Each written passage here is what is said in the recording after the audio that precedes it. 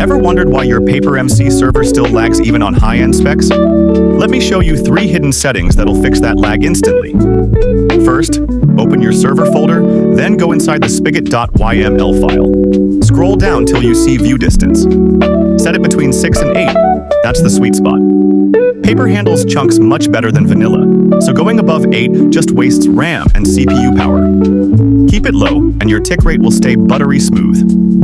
Second, in the same spigot.yml, find tick-inactive-villagers and turn it to false. This stops Paper from simulating those useless, faraway villagers who just stare at walls and eat performance for breakfast. And third, open server.properties in the main directory and set useNativeTransport equals true. This enables Paper's optimized network layer, making your CPU talk to players way faster. Less packet delay, lower ping, and much smoother gameplay. These 3 small tweaks can make your PaperMC server feel twice as fast. And yep, they only work on Paper, not vanilla.